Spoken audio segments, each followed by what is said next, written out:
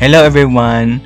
So today I'm gonna show you how to convert your hard drive into FAT32. So first let's open your browser and just go to this site ridgecrop.co.uk. Click this picture over here and then it will automatically download.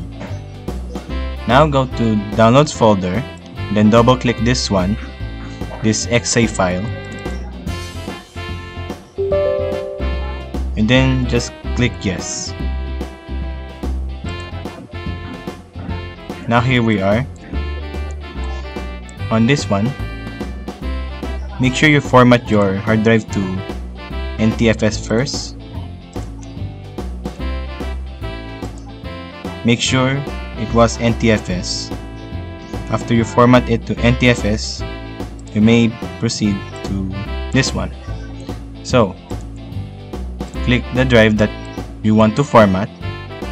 In this case, I'll choose drive D because my hard drive is drive letter D.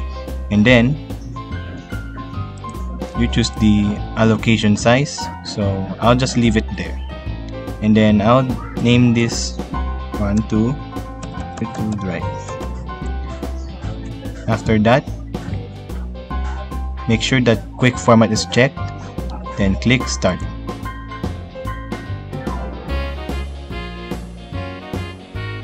And then click OK.